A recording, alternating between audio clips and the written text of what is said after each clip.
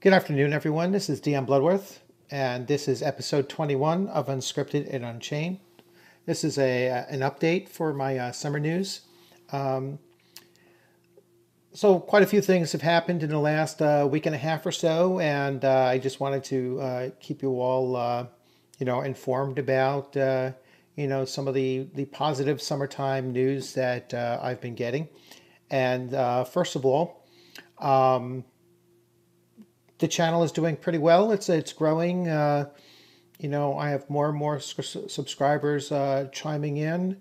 I'm getting some comments as far as content to include.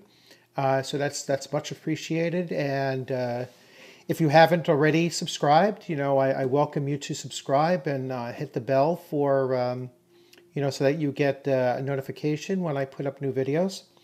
And again, if you have any suggestions or any comments that you want to make on any of the videos, I'm more than welcome to do so. I appreciate it, and it helps me produce content that you're looking to actually see me, do. So I welcome that. Um, Continuing on with the good news, so.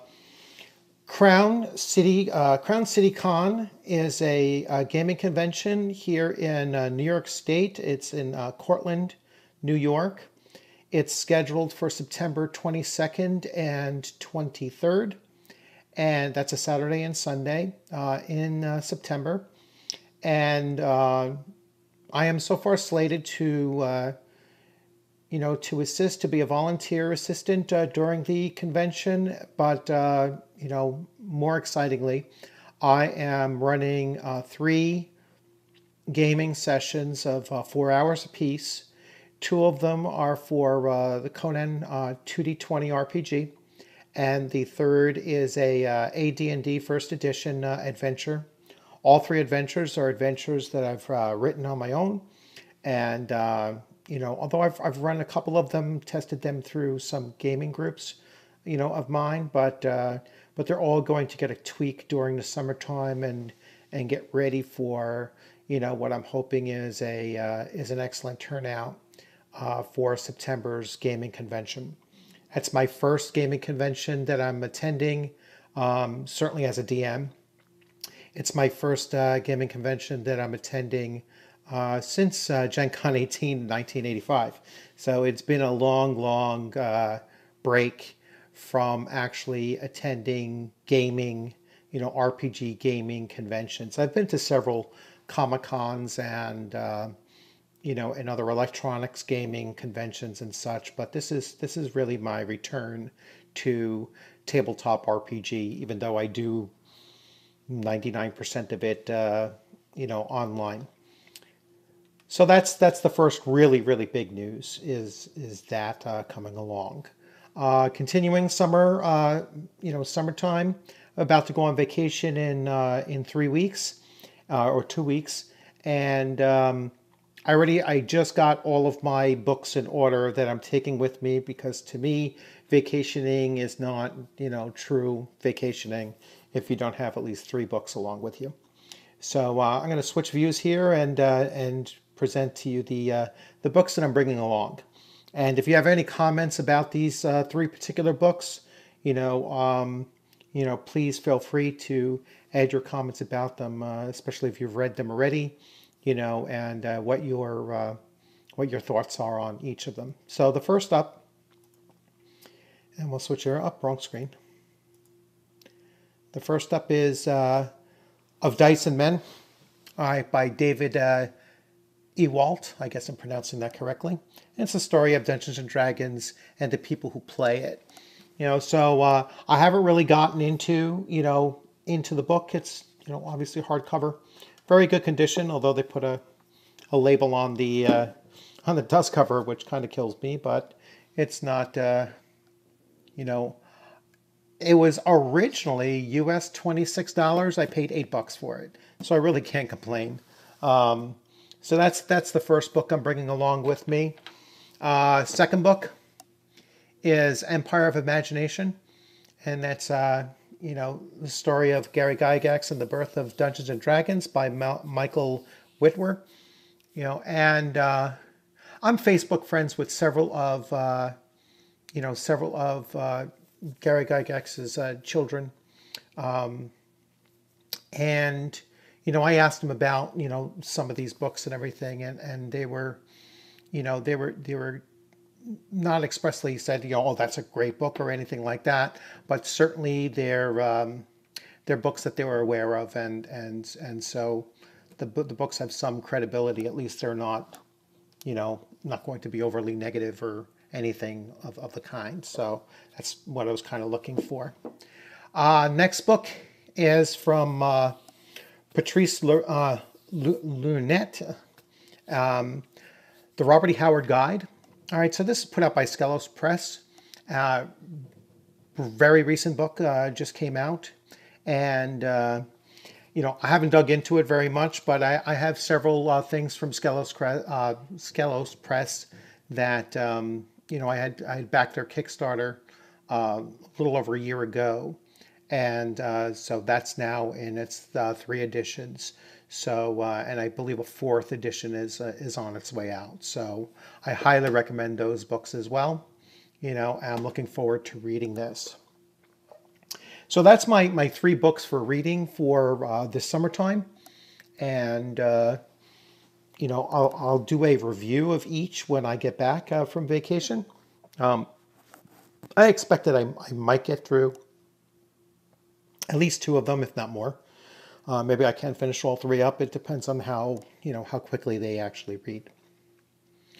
Other channel news, the on-screen gaming OSG Facebook community is still continuing to grow, and we're getting more and more people involved with it. More people, sponsoring events or a lot of new posts. From people that are producing maps to, like I said, people running events, and trying to kind of integrate my, now growing Facebook, points of contact into both this channel and into that gaming community. I think the more we as a community start bringing all of us small-time YouTubers and the groups of anywhere from several hundred to several thousand members on Facebook, but various role-playing communities together, I think the better off our hobby will be, because when we bring all of us little guys together, we actually start numbering in the tens of thousands. I think that if I look at the various Facebook communities that I'm, attached to, I mean, some of them have 3,000 or 4,000 members, and I've joined dozens and dozens of them. So I think at my disposal, as far as that networking is concerned, I probably have about 20,000 people that I could reach. Going into each of those individual communities, and so it's something that I recommend that you actually, get into doing. Now I've been, following, a lot of new channels that I've been coming into contact with, and one channel I want to give a shout out to is Artichoke Dip, and he's been running a series of videos, and I think that's pretty much his channel's focus is on solo RPG, and that is using an emulator. I'm going to switch over to that view again, so my desktop view. And so this is a book or booklet that he mentioned that we should take a look at. And so this is the Mythic Game Master emulator, and it's just the randomizer, so that you can run a solo adventure, and then you use the book's charts and graphs and dice rolls in order to determine certain outcomes of your story as it progresses. And there are several, so here's a chart. So there's the fate chart that you use, and it asks various questions So like the odds, is it an impossible task or is it a has to be task? And then the various possible outcomes, based on your dice rolls. And then here's a chart. I'm sorry, they're a little bit blurry, but here's a chart where you can actually chart out the progression of the actual adventure. Here's the other page with random events, their meanings and actions, and the event meaning and subject and such. So you can generate adventures on the fly using this as well, for a group of players, or like he suggests, you could use this as a solo gaming experience as well. And so that's another website and YouTube channel that you should definitely look into. If you have any desire to see what some of the ideas about solo RPG are out there, that's certainly something that you should look into. Let me go back to this. So anyway, so like I said, I mean, there's a lot of things coming along. I'm very happy with the with the channel, and I hope that you're enjoying the content. And once again, if there's anything that you want me to take a closer look at, please feel free to leave a comment. If you have a Kickstarter that you're interested in, or you're actually running yourself, that is RPG related, please let me know.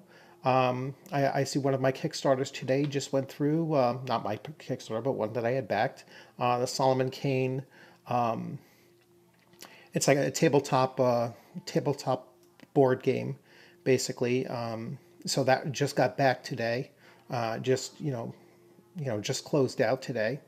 And so that's something that I'm looking forward to. I don't think I'm going to actually get it until sometime next year, but really looking forward to the solo play opportunities that are with that game. So once again, if you have a Kickstarter that you think I'll be interested in, please feel free to put up its link in my comments page. And if I check out a Kickstarter and I end up purchasing it, and I end up getting the PDF, versions of it, then I will certainly do a video, basically explaining a little bit about the game, like I did with my last video with which Survived This Zombies that I got from Bloat Games. And I really would like to dedicate some of my channel's time to boosting other channels out there, and and other persons and game developers out there that I've taken an interest with, and whose products that I like to use. So once again, thank you for joining. If you haven't subscribed, please subscribe. If you haven't clicked on the bell, make sure you double click on the bell so that you'll get alerts when I put up new videos. And I look forward to seeing you on a gaming screen sometime soon. Have a good day.